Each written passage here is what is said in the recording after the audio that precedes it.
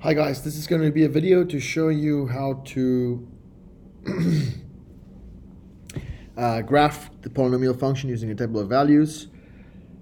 We usually don't want to make a bunch of points, plot a bunch of points to draw any kind of a function, but in this case, since it's hard for us to predict and since it's your first exposure to polynomial function graphing, we're going to do a table of values just so you can get a feel of the level of difficulty and kind of how I would determine the shape of the function. We're also going to use end behavior to guide us. Okay, so when you're graphing a function like this, unfortunately, for a line you need 2 points, and for a parabola you need at least 3 points to graph the function, but for a polynomial you need many more points actually, but we're going to restrict it to maybe 5 points. And unfortunately, so I'm going to cross this off. We won't end up using the 6th point, but that means a lot of work by hand to find a bunch of x and y values before we can plot the graph. Now, let me say I'm probably not going to do all the work for letter B. I'll abbreviate that so that the video is not 4 hours long. You have to be able to calculate y values from chosen x values and show all your work for these type of questions. Okay, and so first of all, let's go in and jump in and look at this. So we say, first of all, we can use these ideas up here from talking about end behavior to guide our graph initially. So we can look at the function and go, the leading coefficient here is -1 and the degree is 3. So you can make a note for yourself, the degree is odd and the leading coefficient, I'm abbreviating, is negative. So that tells me something. That tells me that I should expect the function to look something like this.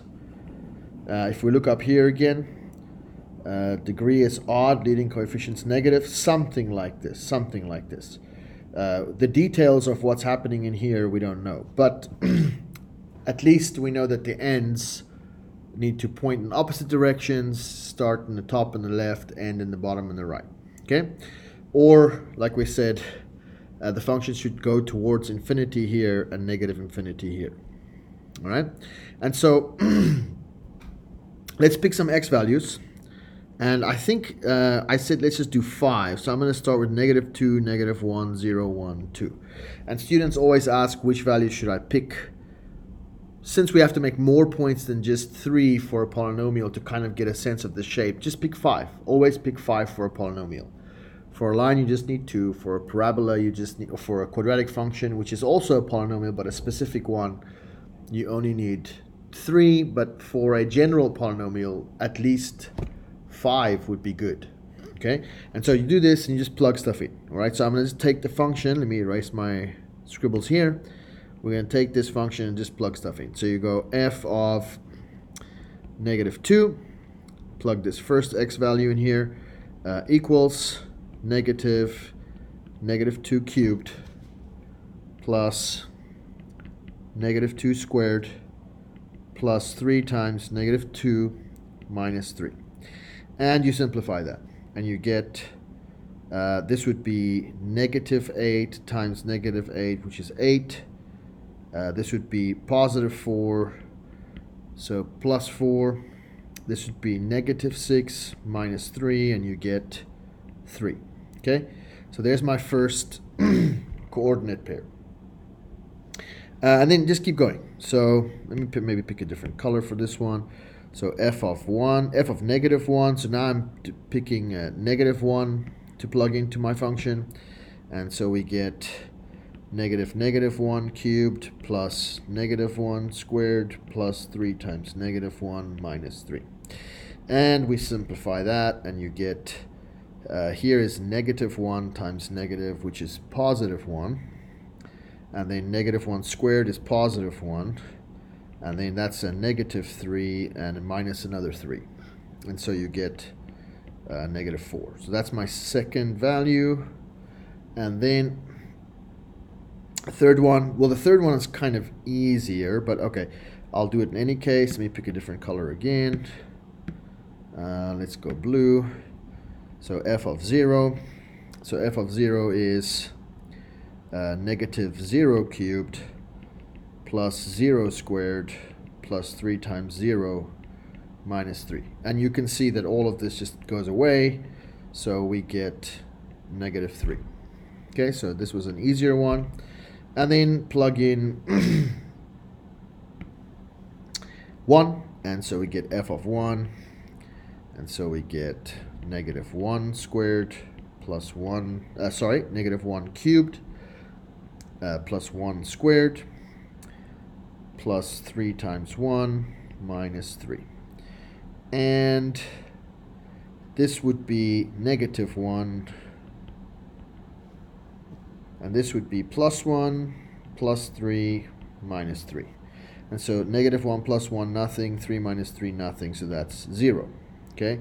And then last one, f of 2. And that is negative 2 cubed plus 2 squared plus 3 times 2 minus 3. And if you simplify this, you get negative 8 plus 4 plus 6 minus 3. And that gives me negative 1. Okay, so here are my values that I have to put in the table there. F of 0 is negative 3, f of 1 is 0. Let me go back to purple. That's a 0. And then this is negative 1. And so we're just going to plot the points.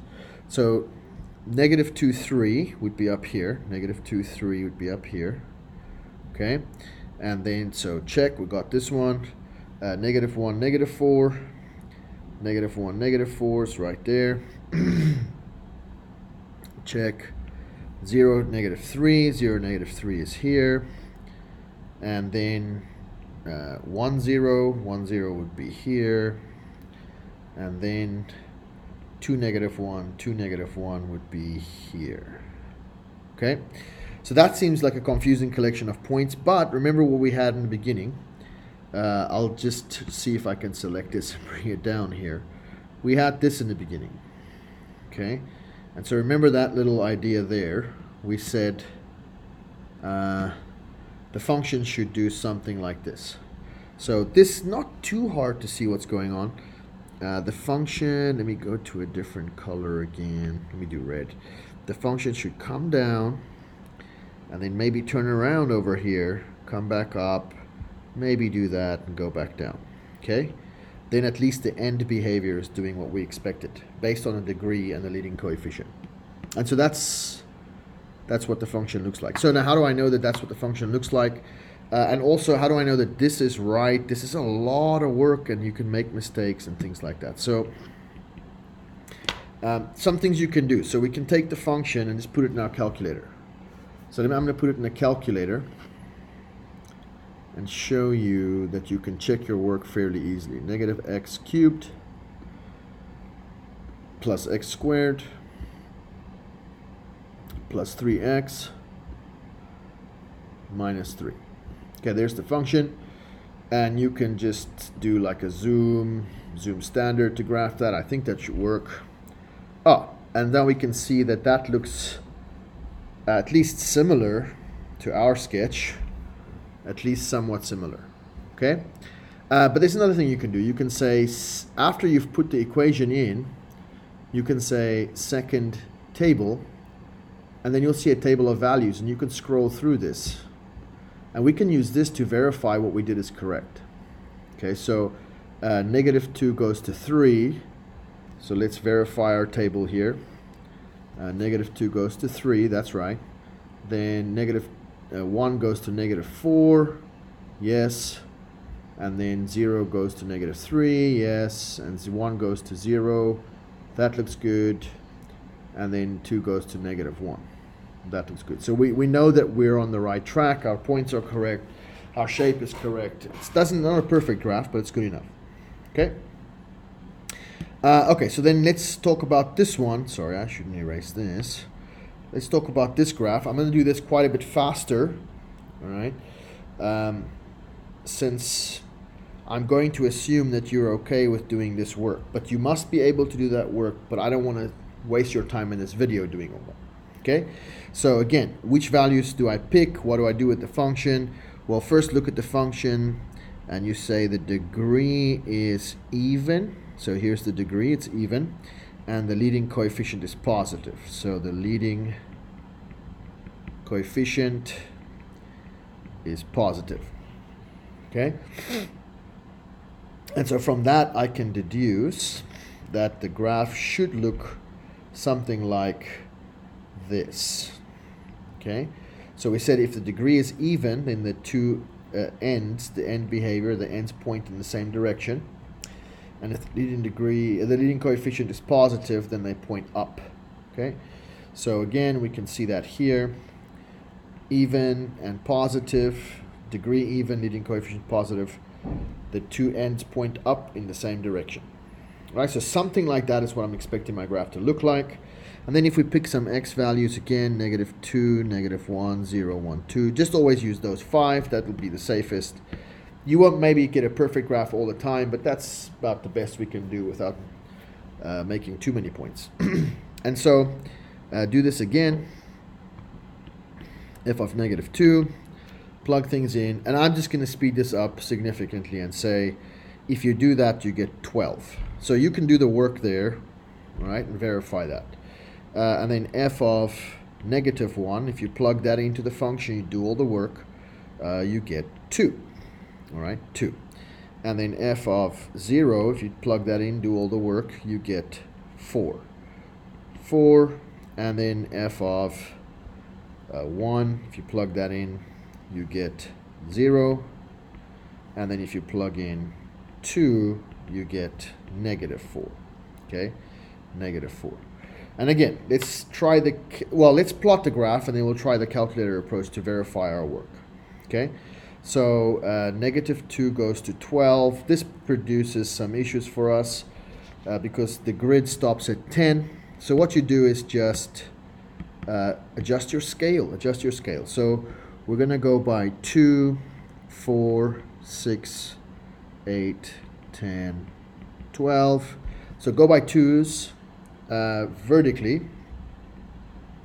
So we'll do -2, -4, -6, -8, -10, -12 here. And then we'll go, I apologize for having to clear my throat, we'll go 1, 2, -1, -2, because we only need to go by ones for the x direction. Okay, to draw all our points. And so we'll just draw that. So -2, 12 would be about here. Let me pick a different color again. -2, 12 would be up here. Okay, and then that's check there, and then -1, 2. -1, 2 would be here. And then check 0, 4. 0, 4 would be up here. And then 1, 0. 1, 0 would be over here, and then 2, -4, 2, -4 would be down here. Now we're looking at this going, ooh, that doesn't make me happy. I know something like this should happen, so it seems like the function should do something like this maybe. I'm not too happy. That's okay.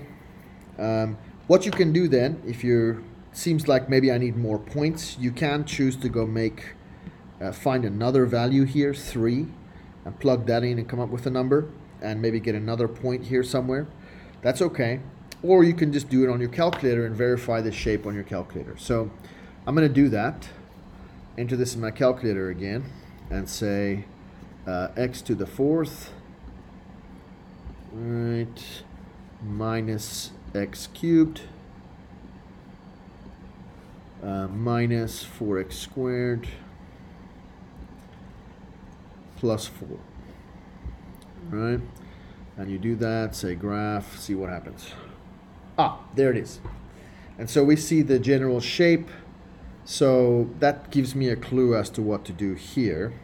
I know that the function should come down and then turn around over here, come back down. But because it's even, I know it must come back up again. Okay, so would it be nice if we had a point over here somewhere, but we didn't find that, but that's okay. We know the shape. Also, remember, you can verify the points that we made by going back here and saying second table. Okay, second table. And then I can say I plotted -2 is 12. That's right. -1 is 2. That's right, and so on. 2 is -4, and we did that right. So all of these are correct, and so I can be confident that my graph is done correctly. Okay. Lastly, before we conclude this video, and that's just one other calculator skill, and that's graphing a polynomial on your calculator. Something more like a real-world polynomial that comes from problem solving. When people actually try to determine things like revenue or modeling the physical world, you get these things. And so 2 questions. Graph this function. You're going to have to adjust your window size. And then find x when y is 20. Okay, this is kind of seems like out of the blue, but you'll see when we do problem solving, this is a skill that you have to be able to do problem solving. Okay, and so let's go graph that on our calculator. Y equals, clear this. And the function is 0.2 x cubed minus 5x squared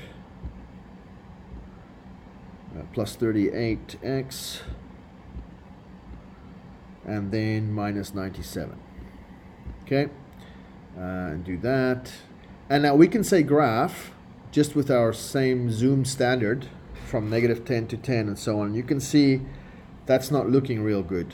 I see something, but now here's what you can do. Reason through this a little bit and say, oh wait, the degree, if I look at this carefully, the degree is 3, so the degree is odd, and the leading coefficient is positive. The leading coefficient is positive. So I know that the graph is doing something like this. Okay. If the degree is odd and leading coefficient is positive, I know it's doing something like this. So if I go back and look at my graph, I feel like I'm seeing this little peak right here is probably this little peak right here. Okay? So I know that I have to go much further to the right, much further to the left, and up and down. And so the way you fix this to see more of the graph, I would first do this and say window and say let's make the x bigger. And so let's make the x a bit bigger and see what that does for me. So if I make the x 20 and hit graph again, see what that does. Ah, I see a lot more now. Okay, so now I know that I'm seeing this branch, this is getting cut off, and then I'm seeing this little peak. So something like that. So I need to make my y min smaller. So window, make my y min smaller so I see lower values of y. And so I can do maybe, I don't know, let's try -100. See what that does. Oh, and so actually now you kind of don't really need to do anything else because I'm seeing pretty much the whole graph. I know it needs to look something like this, and there it is. Now later on you'll know that we are seeing most of the important parts of the graph. You'll learn that later, but maybe if you just want to make it look a little bit more balanced, you can do window and maybe do your y max and make that 100 and see if that makes things look a little bit better. Okay, that's about as good as I'm going to get it. And so now at this point, we have to answer the question. So the question was, find x when y is 20. All right. So they're not giving me x and saying find y. They're giving me a y and saying find x. That's usually harder. So remember, if they give you an x, you can just do trace and type in the x value and hit enter, and then you find the y. But now they're giving me a y. I can't do that with trace. I can't put in a y value and get an x. You can go back to the table, but then the chance that you're going to get the number y equals 20 exactly in your table is not that good usually. So let's see what happens here. Y equals 20. Now I get to 23. So there are things you can do to try and make this better, but that's not necessary. So let's just go back to graph. I'll show you how to do this. So you say y equals. So if they're asking you for an x value given a y, then just graph this. Graph y equals 20. You just graph y equals 20. And now you'll have two graphs on the same window. And then all I tell the calculator is find this intersection point. Where the function intersects with 20, then I get an x value. And so we do that. We do second calc, and we do intersect, where the two graphs intersect. Enter, and then first curve is saying which is the curve that you want to consider first and to find the intersection between the two curves. So that doesn't really matter. I would suggest just going closer to the intersection. Okay, just go closer to the intersection. Here's the intersection. And then hit enter. Whatever curve you call the first one doesn't matter. And then second curve, that's the second curve. Okay, doesn't matter. And hit enter. And I don't want to guess, so you just hit enter again. And then there's the answer. So when y is 20, in other words, this is y equals 20. When y is 20, what is this value? Well, that value happens to be the function's value at that point, which is 14.866 for x. So you can just write x equals 14.866 when y equals 20. That's a very, very important calculator skill that you need to learn. How to find intersections and how to make graphs fit in the window. Okay? We'll use that all chapter. Thanks, guys.